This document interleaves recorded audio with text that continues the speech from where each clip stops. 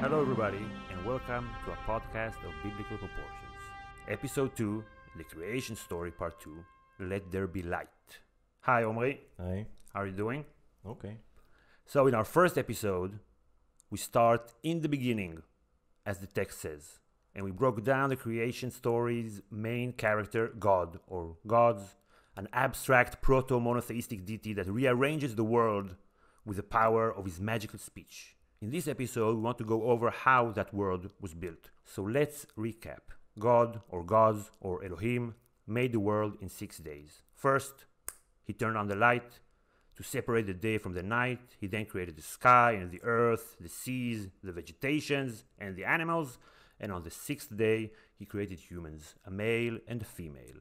On the 7th day, the Sabbath, Shabbat, he rested. So, Omri, one of the first things that pops to my mind when I'm reading this story is how this creation story is very deliberate. There's a master plan. God doesn't wing it. And it was told aloud for generations and centuries before it was put into writing. So, they had time to have focus groups before publishing to see if it's repetitive enough, but not too repetitive. No, I don't think they did focus groups back then. I think that if you didn't get stoned, it was a good enough sign that it went well. I think the story is perfect and might be the best story of the whole damn book. I imagine it like the opening sequence or some of the sequences later of Space Odyssey 2001. By Stanley Kubrick. It's like it's an ancient story that doesn't follow the norms of the genre. Of the creation story. Of the creation story. Yes. And to me, it reminds me of Space Odyssey 2001 because the opening sequence is monkeys. It's something very strange and alienated apes. It's very difficult to really project your own motivations and fears. You have no one to identify with. You can't tell them apart. You can't tell them apart even. And it's very long. It's amazing to me. The moral of the story or the conflict in this story is more in the subtext and the feeling that it makes you feel. Yes. The way that this sequence makes you feel with the music, with the anxiety, with the raw emotions. And I think this is the drama in this story. In the creation story. So how impactful was this particular story written 3,000 years ago, approximately where we're sitting now, along the coast of modern Israel? It boggles the mind because the 7-day week, this is where it originates, this text. Everybody in the world lives in a 7-day week. But we are the only ones who are, truly conserve the actual story because we rest on the 7th day and we start the work week on Sunday. This is a Sunday. We're now recording on a Sunday. This is a regular work day. We call Sunday first day. The first day. It literally means first day. Yes, Yom Rishon. And this is the story. First day, the second day, the third day. You guys have the day of the sun, the day of the moon, the day of a twig. She's a Nordish, tweed or something, Nordish deity. You have Odin's day, you have Thor's day. So this is not according to the story. You guys straight away. Yeah. Okay, so let's start with day 1. God brought the light. It was dark and scary before he turned on the light. It actually says light 5 times at the beginning. And God said, let there be light. And there was light. And God saw the light, and it was good. And God divided the light from the darkness. So it's really pushing that point home. Light. You have light. That's life. This is God. He gave you the light. In Hebrew, it sounds to me more like a market sale. Like this potato is $2, $2, potato, $2, potato. The language here is more colloquial to me. And I think it will be a reoccurring theme in this podcast to play down the language. No, to disagree on it because for us this language also Vayar Elohim et haor ki tov. This is not something that someone will say in the market today with modern Hebrew. This is also modern Hebrew, Shakespearean for us. But ויבדל אלוהים בין האור ובין החושך, separating, this is, for us it is a high language. Yeah, for us it's a high language, but it's misleading that it's a high language. It's some kind of an illusion, because we have modern words, so ancient words became more elitist. Right, because only the elite knew that. Exactly. So when they said those high words, like Vayera Elohim instead of God saw, the word in Hebrew here is Vayar instead of Ra'a, which is more colloquial, more modern. So the illusion here is that we imagine some kind of a highly educated scholar, which they probably were, but with their limited scholarly knowledge of back then, that has some kind of a written tradition, and he chooses a higher word to describe what he wants to say. And I don't think that. I think the vocabulary pool of that era was pretty much thin. There weren't many words, first most. But they had the best words. But not so many. That's why they were the best. And there weren't any written traditions. Now, every writer writes after at least 300 or maybe 500 years of written tradition. Right. In his or her language. In his or her language. If you're English speaking, probably Shakespeare. But the novels that... This is very important what you're saying. Yeah. Because they were basically the pioneers of the written tradition. Exactly. In that specific area. So here in this creation story, this is the first creation story, there's another creation story. Here in this creation story, God, he is the one who is naming all the things. He's saying the thing that holds the water above, the firmament, Rakia. He called the light day, the darkness night. In the second story, we're going to see it's going to be like a playground, like Adam, the first man, he's the one who's naming things. So here, he's the only active character. It's like a major difference, which almost makes you feel suspicious that those are completely different stories.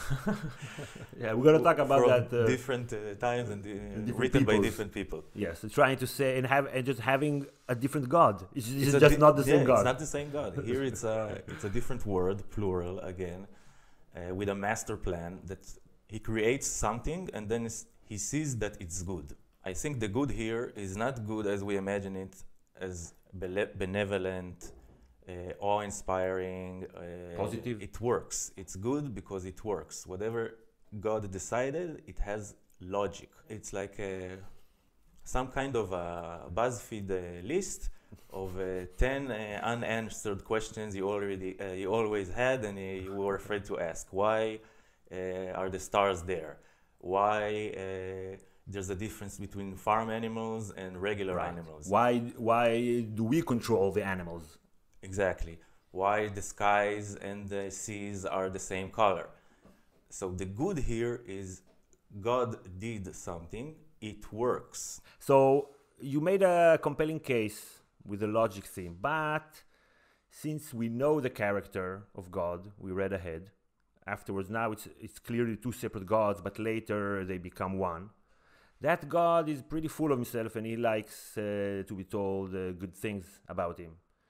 Baruch atah Adonai Eloheinu melech haolam. Bless you, Lord/Yahweh, God, our God, the King of the world. He likes that kind of stuff. Maybe it's like, I don't know God. This was good, he's proud of himself. And at the end... I don't know a God that doesn't like it. And at the very end, he doesn't say... When he creates the humans, he says, it was very good. Yeah. So now he's like, oh, I'm really happy with that. He might be happy with himself. And we can see some kind of an intuitive hierarchy of beings in the cultivation of this creation by creating the humans. Because the first things that are being created are inanimate objects like skies, sea, whatever. Trees. Then the trees. Then the trees, which are like inanimate objects, but more complicated. They're alive also. Yeah. They grow, they die. Yeah, they move. They move in the wind. And then there's like the insects and the vermin, which are the vermin, which are like animated objects, but very automated and very predictable and tiny, and when you squash them, you see no brain and the blood is different. And then comes the regular animals, and then the farm animals, which is quite telling that for this agricultural society, farm animals were a different category than regular animals. Of course, they know these animals personally. But the fact that they mentioned here specifically, it's very, very telling. Yes. And of course, humans are the culmination of this creation, as we said. They are the most complicated and unpredictable. But on that, so only now when I reread this story, I noticed that the farm animals are made on the sixth day, on the same day that the humans are made. This is how the story is told. After it creates all the wild animals, it said, and the evening and the morning were the fifth day. And then he brings forth living creature after his kind, cattle and creeping things, whatever, and then the humans. So it's actually even more telling that they're on the same level, the same day. Okay, not exactly the same level because humans are made last, but on the same day. Yeah. So they're kind of like together. This is very interesting. And God gives dominion to everything that grows and to everything that moveth and lives. He gives them, like the word in Hebrew, redu, lirdot. This is like to be a tyrant on these animals. This is your dominion. But before that, the basis of the world, the lights, this is not something that this is something that rules over humans. When he created the big lights and the smaller lights for the day and for the night, this is very scientific. They govern the day and govern the night. So in this hierarchy, they are above us, humans. I don't think necessarily they are domineering over humans as they are domineering over time. Okay. It's like they are the colonial governors of God. They control the aspect of time, and the aspect of time here is very, very, very important because, again, with the logic theme and the order theme, it reminds the listener that the time was created to give order in your days. Yes. So you will know when to worship your God. Yes, Moadim. Exactly. That's like the time to worship, like a holiday. A holiday. Moadim lesimcha, happy holidays. Right. So these holidays, worshiping, this is part of the order that these governors are telling you. Okay, now this is what you're doing. And in that time, such a superstitious religious time, we have to get into these people's heads. Something that gives so much order to the world around you and to your day-to-day experience. This is very attractive. Very attractive and soothing. And soothing. It's very attractive and relaxing. Yes, also because it's like a mantra, like a hymn. On the first day it was good, it's exactly very repetitive. It's like, and this, okay, now I understand it. It's very simple, very, very simple in the good sense of the word. It's not simplistic. And order gives the illusion of controlling your destiny. Yes. Covering your tracks in order that your future will be safe, because their future of those people who lived back then was full of real anxiety. Yes. Real anxiety to either be murdered by a different tribe or be hungry. The larger the control you have over your reality, with your worship, with the deal that you made with your deity, the safer and more relaxed you feel. So it's almost like a survival mechanism of agricultural societies, because way back 50,000 years ago, hunter-gatherers had anxieties, but their anxieties were quote unquote real. Right, evolutionary. To tackle savanna challenges. And here, after we became agricultural, the anxieties, because we were detached from the day-to-day manifestations of those anxieties, like a tiger comes, you need to flee. I feel it as a football fan, soccer fan. Okay. I consider myself very rational. Yes. And I think twice about things, and I reject superstitions. But when I face the extreme anxiety of watching my team play, I don't care. Give me anything will work. If in the last game we won by 4-0 and I wore some kind of an underwear, I will wear that underwear again because it will give me an edge, even if I don't believe it. I live in such an extreme anxiety in those 90 minutes that I don't care. So imagine people that live in extreme anxiety every waking hour. And they believe in that thing anyway. They have to believe in that thing. Good. So this story gives them a powerful message that there is order. Cosmic order There are answers. God is good not in the Christian sense that he cares, he is benevolent. No. He's good because he knows what works.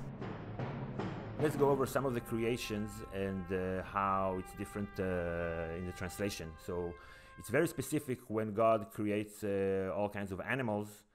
So it says, ויברא אלוהים את התנינים הגדולים. The big alligators. Tanin is the... Crocodiles. Crocodiles. Alligators, they are only in Florida. Okay, sorry, crocodiles. So we don't have crocodiles here, and it's probably not the meaning back then was probably not crocodiles. Yeah. But in the English version, it's great whales. Yeah.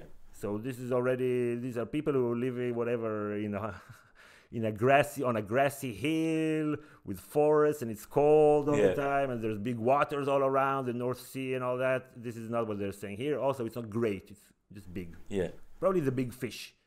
Also, like Jonah, he wasn't eaten by a whale, but by a big fish. Just a big fish. And it's interesting because there it's the Leviathan, which to an English-speaking listener or reader, Leviathan is a big mythical creature, monster. Yes. And in Hebrew it means whale. Leviathan. Yes. And here, in the English translation, they say whales, and here we say crocodiles. Okay, this is weird. But there's some kind of a mythical, the waters, if we try to put ourselves in their shoes, in their limited technology and limited imagination, the sea, the inside of the sea can hold the biggest, most scariest monsters ever. So when they say here taninim, which are crocodiles, but they probably mean big fish, it's funny to me. It's important to mention that in your creation story, because it's something that is part of their collective imagination, that there are sea creatures. Yes. On the sixth day, when he creates man, ויאמר אלוהים נעשה אדם בצלמנו כדמותנו. So this is non-monotheistic alert, non-monotheistic alert. So God created man in his own image. That's fake news. In the Hebrew text, we tell you, it says created in our image. Yes. So this is plural, and it goes to this plural God, Elohim, Elohim, it says deities. So this is something that was left in the editing that it brings a problem, because this is like an archaeological remnant, as you said in the previous episode, of a polytheistic society, which it was. And we're lucky that they consider the words that they write as holy, because that's why they didn't change that. The editor was supposed to change that in our image to in my image. And the seventh day is very interesting, because if you read the chapter, it ends on the sixth day. It's not even on this episode. What kind of story ends just before the end and then has the conclusion of the story, the last part of the story, attached to the second creation story? This is very weird editing. It's very weird editing for us because we have the tradition, but for them it's very reasonable. They wanted to make an artificial connection between the two stories, not artificial. Right, to give street cred to the second one. Exactly, because if you tell them apart and it ends on the seventh day, then it's more obvious that there are two different stories. Right. But if you tell them and the first episode is the to be continued of the last episode. Yeah, this is one continuum. The first one was the opening of The Simpsons. We zoom into the clouds and then into their houses, and then the episode starts with more details and character arcs and different characters and a conflict and motivations. Right. And even when I remember me at a young age, when I heard the stories back to back, it didn't pop into my head that there are two different stories. No, nobody. I thought it was the notices. continuation of the first story. Because it's more like detailed. It's like a cognitive dissonance. It's like, no, just because it doesn't work Yeah. with what we're told that this story is. You can't have two creation stories in a monotheistic religion. No. All polytheistic religions have several creation stories. So the message here is kind of a message to humans, to the humans who lived back then, that all of this order is made for you. You are part of this order, and you tyrannicize other beings. Doesn't say specifically that the world is your playground, but the sense is that there is some kind of a logical, reasonable father, because it's obvious that all of those deities are some kind of manifestations of fathers and mothers. The father here is reasonable. He had a plan. He's a very different father than the next episode, as we'll see. Yes. So in the next episode, we'll talk about a father who tries stuff out, and then some stuff he sees, okay, that didn't work, so let me change it. And he has a name. And this is a totally different creation story that tells us a lot about these people and the editing job that was done, because the people who made the final version of this text, the Bible, they are the ones that wrote the second story. The first story is by the rival kingdom of Israel, more to the north. Was destroyed. And later assimilated into the Judean tradition. So their story, they put their story second. We're gonna break down that story in 2 episodes. First, we'll talk about the nature of that creation. And on the second episode, we'll talk about the local nature of this creation story and what it tells us about their world around them. It's gonna be very cool. Stick around and follow us if you wanna catch those episodes, and tell your friends, help us out. We're starting out and we wanna do this. We're gonna go for the long haul. So thank you, Omri. Thank you. And we'll see you all here next time. Bye.